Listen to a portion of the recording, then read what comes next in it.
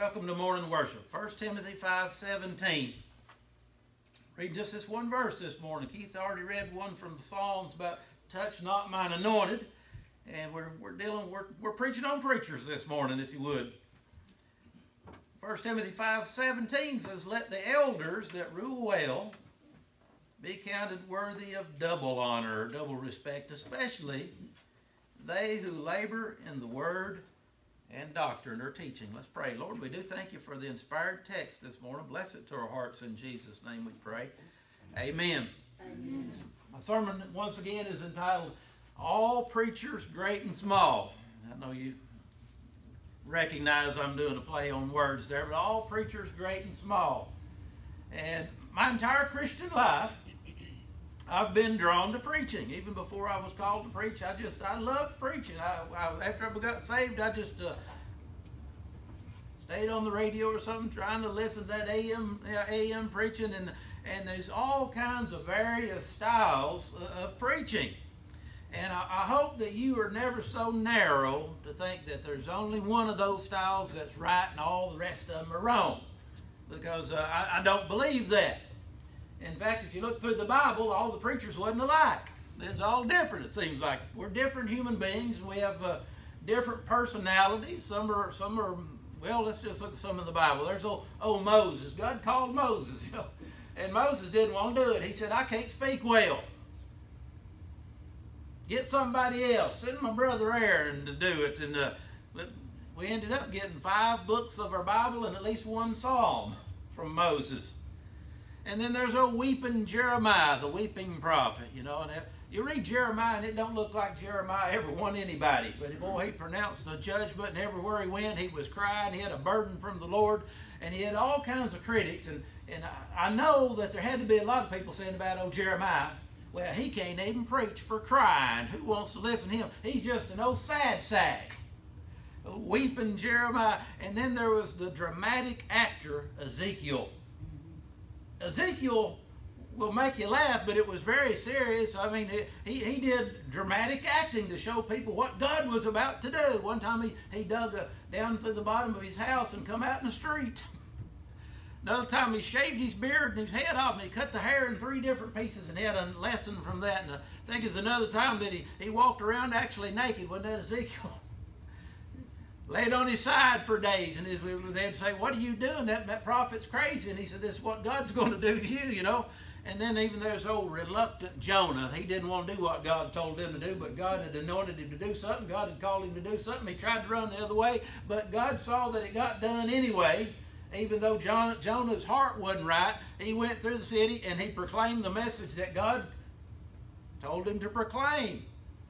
And all of Nineveh got right with God. And then we come down to the New Testament. There's old Paul. They say dynamite sometimes comes in small packages. Now, I don't know if this is true or not. It's church history / legend. But you ever heard about Paul? They think Paul, according to legend, was a little short, bald, fat man. And you probably just don't picture him that way when you're reading his messages in the Bible. But it's not about the messenger. It's about the message, ain't it?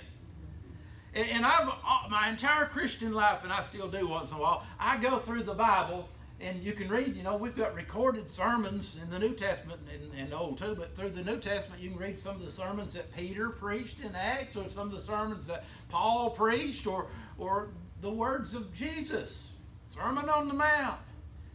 And I listen to other preachers, and I try to think, what kind of preaching style did they do?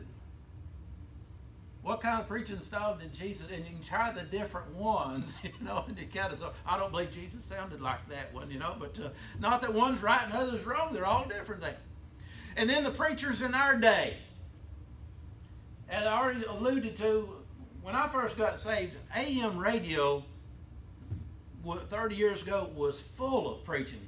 7 days a week. If you turned on the local AM stations, I remember being up in the mountains building my little it's a tool room now, but it used to be my hunting cabin, I called it. And I'd be out there, and I'd have them preachers going. I was up there by myself, and I was listening to them preachers, and I was nailing boards up and everything. And you still find some on AM radio.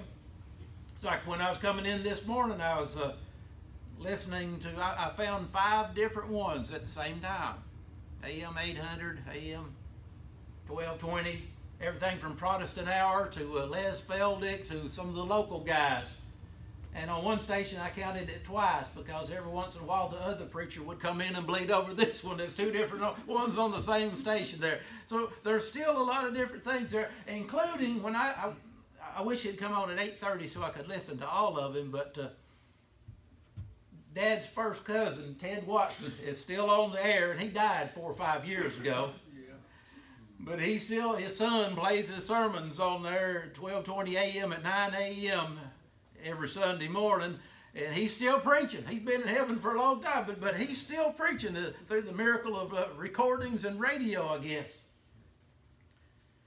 I had the privilege of sitting under Dr. Fred Craddock for 2 years at Divinity School, probably the most renowned preaching instructor in America still today. That's not to say that I'm anything, but he was an interesting and magnificent instructor. And if you just met him, kind of like Paul I was talking about, you wouldn't see anything that would give away, and he wasn't all that charismatic, and he wasn't loud or anything, but when he would teach and preach, he had a way of he just stepped into the Bible, and like he just took you by the hand and walked around from story to story and interwove them with your life and the things that are going on, the application of the Word of God. And he was just an amazing man. I don't think he's even living anymore. I still hear people reference him once in a while. And there's so many different styles of preaching. Wesley may have been there many years ago up at Piney Grove when we had Miss Margie Carlock, was a black lady, was our Sunday school teacher, and she wanted to do something, because when they first started that Black History Month back then, and we got through her, invited Reverend Looney, a black preacher who was kind of famous from up in Athens at the time, and I remember he preached with that black sing-song style of preaching. It's just interesting to hear all the different preaching styles. And then as we go back, if you go up in the mountains where I live, you'll hear this one a lot of times. People call them different things, mountain hackers or whatever. But if you ain't doing it up there, they probably don't think that you're preaching. But it goes something like, I'm here to tell you now, for God so loved the world that he gave his only begotten Son, that whosoever believeth in him should not perish but have everlasting life. And I ain't making fun of that. That's just what people have been raised on and everything. There's all these different kinds of preachers in the world. And then the most famous sermon that's ever been preached in America, undoubtedly, was Jonathan Edwards' when the Great Awakening occurred. And still today they assign it to you to read in literature classes in college. Thank God for that. And Jonathan Edwards had that famous sermon called Sinners in the Hands of an Angry God. And it was very scary. It's about how God holds you over the pit of hell and could drop you at any time, just like we could hold a spider over a flame of a candle. And as I read not just the sermon, but you read about Jonathan Edwards and what was going on in the church at that time, you find out that Jonathan Edwards probably didn't preach that the way most people think he did. They said that he could hardly see. It was dark in the church, and he had a candle up there on the pulpit, and it was a full manuscript sermon that he had written out, and he was having trouble seeing it and reading it. But the Holy Ghost of God fell, and people got under conviction, and people got right with God. And it was the beginning of the Great Awakening in America, like revival like we've never had before. And during my time at Duke, each morning before class, you had to go to chapel, and one of the seniors from that year got to preach. I got to do that once. Everybody got one turn, But after 5 years, I heard a lot of different preachers. Some of them good, and some of them I wouldn't want to listen to. And some of them, they're just all different kinds there. And then we think some of the most famous preachers in America in the 20th century, and you go from Billy Sunday to Billy Graham.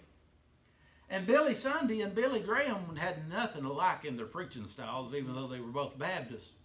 Billy Sunday was more like that hacking kind of thing that I did, and he was animated, and he jumped all over the stage and pointed everywhere and everything. And you've seen Billy Graham. You know, Billy Graham is more of a dignified type of guy who speaks and gives these little, being from North Carolina mountains, I guess, gives these little illustrations that country people and understand, and city people alike, about farms and mountains and things like that. But probably the two greatest preachers in the 20th century.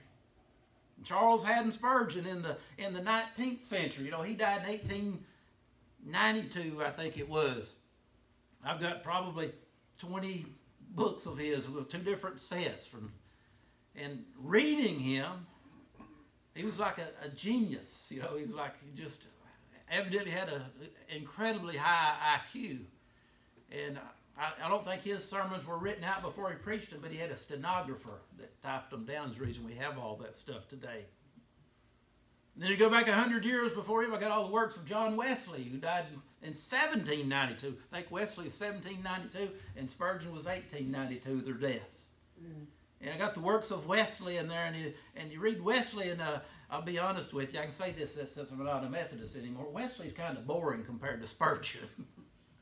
But both of them won a lot of people to Christ. You know, they were the Billy Grahams of their centuries. And they knew the Lord. And it's kind of like, here's where the punchline's going. All preachers, great and small. It's just like the all creatures, great and small. God made them all. Amen. All preachers, great and small, and God made them all. The short and fat, the skinny and tall. All colors, shapes, and sizes, and various degrees of intellect. If they're preachers at all, if they're true preachers, then God made them and God called them through the various styles and personalities that they have. And if they're true preachers,